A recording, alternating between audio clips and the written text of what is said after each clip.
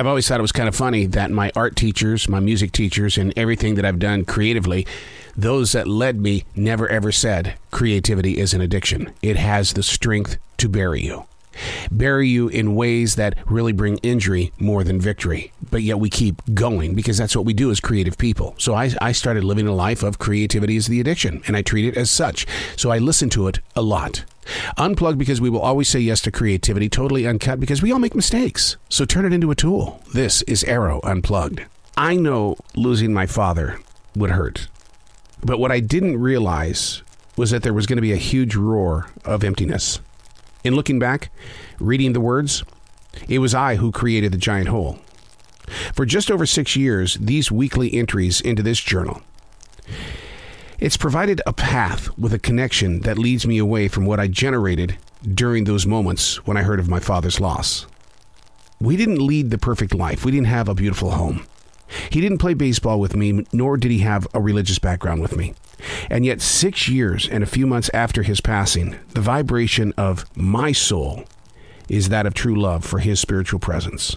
Standing 1 year outside of becoming 60, I see and hear my father, speaking as well as reacting. He and my mother planted inside my soul this drive to work hard. There's no clock on the wall. You've got to stay there till the job is done. When I come to this journal, I feel very close to that emptiness. My father is present. Both he and my brother are right here with me at all times. Every breath I take, they're always with me. I don't know why the spiritual leaders of this particular day, which was July 17th, 2021, wanted me to write about that emptiness. Because as much as I want to call it what I think it is, the reality is it's an openness. Not an emptiness, but an openness.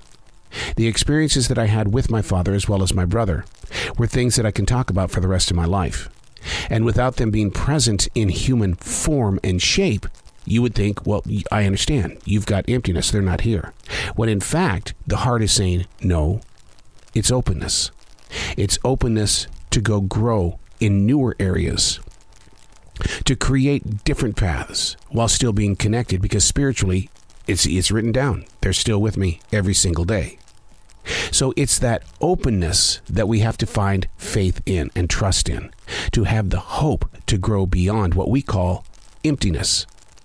See, it's the difference between, are you really depressed or are you just in a place of being normal? There are so many things that are around us at all times that we're way up here feeling great. Movies and music and the excitement of spending the almighty dollar.